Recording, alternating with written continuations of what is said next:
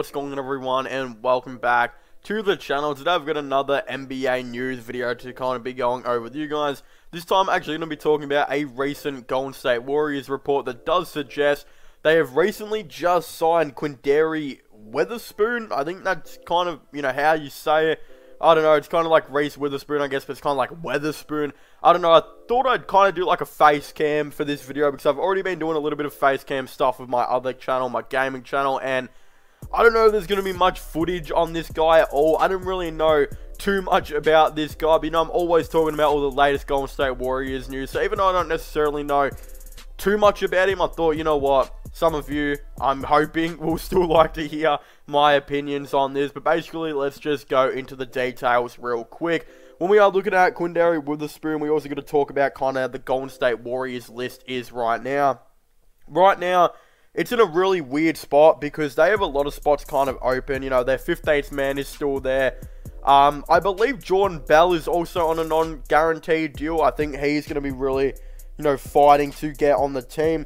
But they're also kind of looking for some two-way players. They did bring in Chris Chioza, which I thought was still a relatively good get, because he can be another point guard to kind of come in, I guess, do his thing.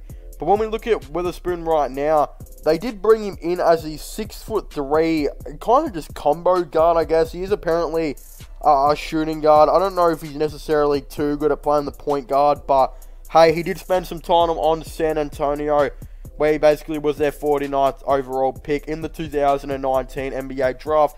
His most minutes he played was in his first season. He played 11 games on 7.1 minutes per game. Only 20% from 3, on about 1 assist and 1.1 points per game. While in the next season he played 20 games, where he got about only 6 minutes per game, where his 3-point percentage went to 16%, which is mind-blowing how you can be an NBA player and average 16% from 3. But he did average 2.3 points per game and 0.4. From what I'm gathering, he does look like he is a good 3-point shooter, though, because in 2019, he averaged around 40% from 3 at Mississippi State. So it's kind of like, well, how did it go so wrong in the NBA? But again, when we're looking at the Warriors right now, I'm not exactly too sure what they're going to be doing, because their 15th spot, in my opinion, should be kind of solidified. I think Avery Bradley is their perfect 15th man really right now. He kind of plays that Sean Livingston, type of role. And you don't really need to bring in a scorer. This guy seems like a scorer. I think he might be an okay defender too. Again, I'm not exactly too sure. I don't know a ton about this guy. I'm kind of in the blank as much as a lot of you guys are. But I'm here to give my thoughts and opinions kind of how I'm like, I don't think he really fits for the team. I feel like Avery Bradley is such a good player to bring in because he can play off ball, being a decent 3-point shooter, while also being, an elite defender at times, being able to guard the perimeter. And Curry is a bit of a different story, but he can switch from 1 through 3. We all know this by now. And they've got a backup point guard now. We've seen how insane Jordan Poole was in, kind of pre-season. He looks like he's going to be a combo guard off the bench, but mainly, I think he's going to be a shooting guard playing the point guard position, because his ball handle got way better, like really, really good, but he can kind of share the floor with Avery Bradley. Both of them can play point guard, both of them can play shooting guard now. Both can handle the ball, but both of them can play off ball. Both are like a really good 3-point shooters now. And Jordan Poole, his shot is falling, and he's going to be their new shot creator. Like, you already got shot creators like Steph Curry, Andrew Wiggins. I think they were looking for that extra, because Klay Thompson got injured for a while ago. They've definitely been looking for that guy to step in. Now that Klay's hopefully back, I hope that he doesn't get an injury again. They're going to be still needing, I feel like, another shot creator. Jordan Poole's going to kind of solidify that role. I'm not too sure what this, Quinndary Weatherspoon, or Weatherspoon rather, kind of brings in. I'm not exactly too sure. Again, he is 25 years of age. Maybe they're just, kind of bringing him as a two-way. Maybe he'll, kind of prove himself in the NBA, see if he can, maybe get a minute here and there. Chris Chioza is the other two-way dude. I believe he was playing preseason the other day against the Lakers and was actually really good. I believe he hit like a couple of threes and one even in like LeBron's face or something. I don't really know. Maybe it was Carmelo's face. I don't know. I still feel like though Chris Chioza could be a really nice two-way player for them, and could maybe even deserve himself a spot in the NBA eventually. This Weatherspoon dude, though, I'm not exactly too sure. It's kind of odd, in my opinion, how the Golden State Warriors have been, you know, making these moves pretty late. Of course, they got rid of Langston Galloway. They didn't like what they saw out of him. That was obvious. They didn't need another shot creator. That's all Langston Galloway was going to do. If you're going to sign Langston Galloway as your 15th man, it'd be so pointless. Like, imagine signing Langston Galloway, who is a shot creator, over, you know, like a bunch of other players, really. Like, I'm trying to think of some players, when like too many came to my head. Like, you wouldn't sign him over Jordan Bell, because Jordan Bell could be a third center for them. That's pretty obvious. I'd probably even give Chris Chioza kind of the nod. He's probably a better, like, your point guard type role. But the obvious one is Avery Bradley. Why would you sign Langston Galloway over Avery Bradley? And that's why they waived him. It was very simple. It was always going to be like that. I think they just want to see if Langston Galloway could maybe just pop off, you know, just somehow. But I think Langston Galloway might go play for their G League team now. He's just going to wait for a call-up, or maybe go play overseas. A player like him would be perfect for Australia's league, the NBL. They're looking for some scorers. It seems all they sign is like defensive players. You know, they just recently signed Matthew Dellavedova. Before him, they signed Andrew Bogut, rather. Who knows if Aaron Baines, he's not a great defender anymore, but he's still a good three-point shooter. If he might go to the NBL, I don't know. Langston Galloway, I feel like, could be a really good star. You know, getting paid like $400,000 a year playing for one of the Australian teams. That could definitely be an option. But hey, maybe he just goes to their G League team.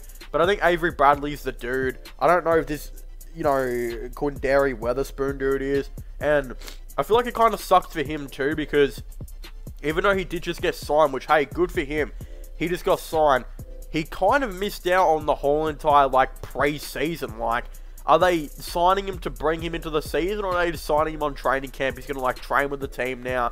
Because I don't know if the Warriors have another pre-season game. I don't think they do. I could be wrong, but does that mean he's just kind of going to be there? Like, is he going to get a minute in the NBA? I'm not sure. Maybe he's just like a G League dude that will sometimes be called up for some NBA games. That could be the kind of thing. But I think they're going to give Chris Chioza the minutes before they do him. But, you know, I think a lot of Warriors fans are kind of hoping this. I think they need to sign Avery Bradley as their 15th man. Enough, you know, with signing all these dudes. You know, Jordan Bell even, he's not going to be the 15th man. You can't possibly tell me Jordan Bell is a better option at this point than Bradley is. We've seen how good Bradley was for them in pre-season.